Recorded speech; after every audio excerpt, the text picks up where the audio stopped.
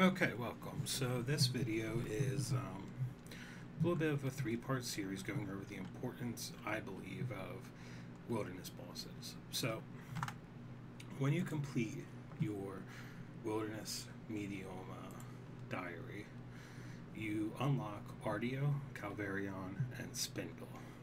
So I'm going to go make a video for each boss and release them. The first I'm going to do is Artio, which seems like a hard boss to get into. He's very easy.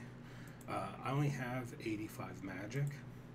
I would say have at least 80 magic for Blood Blitz, but Blood Barrage is where you can really farm out the boss. When it comes to collection logs for Artio, I've killed him 79 times, which, as you can see, I've gotten very spooned. I've gotten the pet and the hilt, so we're going to do a couple more. From inventory, I bring 8 prayer potions, 16 sharks. I bring 500 death runes, 1,000 blood runes. You have to, go back every now and then. Some of these say you can do 40 kills a trip, but realistically, you're never going to get that just because people do PK there, and you really want to only wear stuff that you're willing to lose. I also have the Royal Seed Pod. It's Monkey Madness too. Another thing I would highly recommend you doing before doing these wilderness bosses, just because it's a one-click teleport that gets you out under 30 wilderness, and all 3 of these bosses are below level 30 wilderness. Teleport house, just because I have, my max house that I utilize a lot. Now to go over gear real quick, I use, you want to use the Blood Bark set. So I have the helm, the body, the legs, the boots. I just have the regular Zamorak cape, Book of Darkness, Occult, Accursed Scepter A, and Tormented Bracelet. So you want to switch this over, because when you switch it over,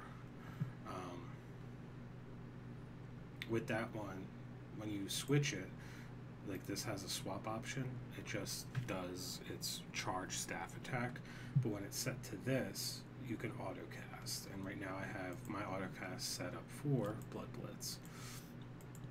Now you can wear different gear, you can get the higher cape. I haven't done Major Arena 2, but let's do the walkthrough. So what I do is I teleport to my house, I have my fountain set up,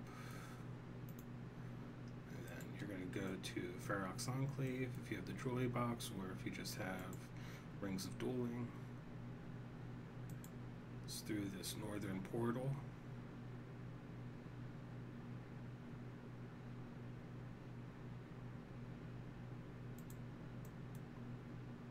And this is the Artio cave up here. So let's go check. And once you kill them 20 times, you'll be able to peek in to see if there is other people in there. So I'm going to do that now. There's activity inside. So switch to a different world.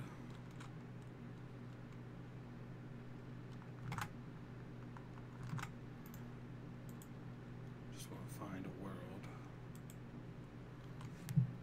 that doesn't have anyone in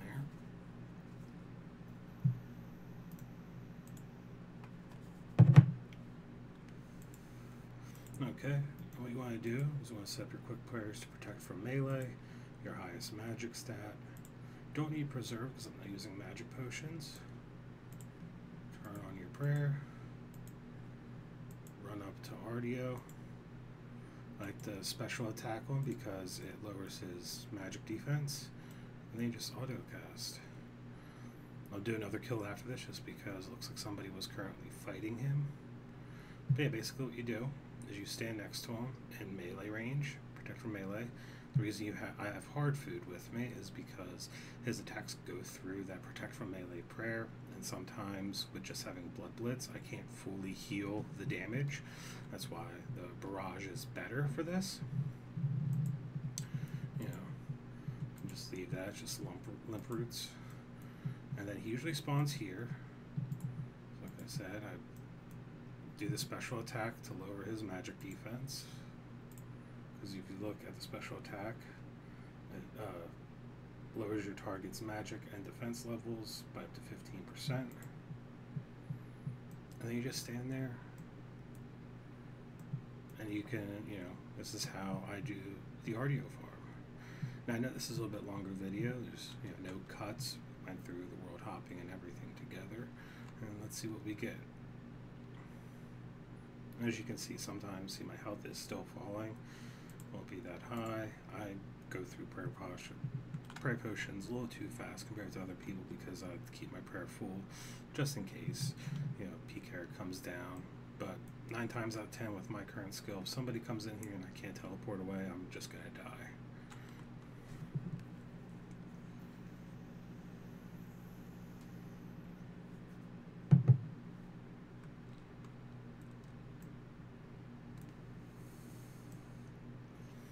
Now, I want to be honest with you, with me doing it this way, because I only put, 1,500 ether in my staff to begin with, 1,000 to charge it, and 500 there. I've been PK'd so much out here in the wilderness that I really only stay around for like 5 to 6 kills, because even if somebody comes in, that amount of ether isn't going to last you that long. See, like I charged it right before the video started. You can check your staff. I'm already down to 461. And even though I'm not doing, the charge attack, the staff still uses charges because, it gives you that bonus accuracy towards wilderness bosses. So it's still serving its purpose. So you're still going through the charges above that 1,000. But when you get PK'd, you're going to lose that 1,000 ether. And that's like 200k right there. So it's something that you just want to be careful with. I highly recommend putting the bare minimum in so you can get a couple kills. You can hang out. You stand over here when they spawn. People drop in. They're going to drop in over there. If you're quick enough, you can hit your seed pod and get out. And if you want to be a little risky, one thing I also suggest is just come back. Because usually when the PK comes down, if you get away, they'll leave.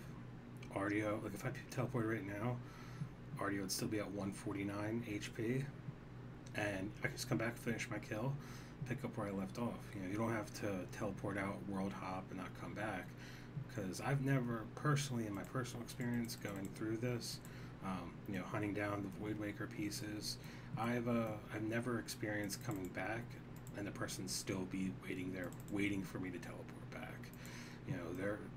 They're going through their farming process, trying to find people to kill.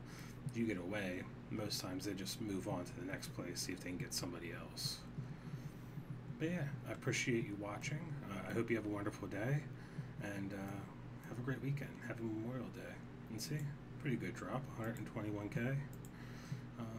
But yeah, I'm going to be also uploading one for Calvarion and also Spindle, which are arguably easier than Artio. I think Spindle's probably the easiest out of the 3, just for the ability to be able to stand there and get as many kills as you want and then leave and come back. Yeah, once again, toodles and have a wonderful day.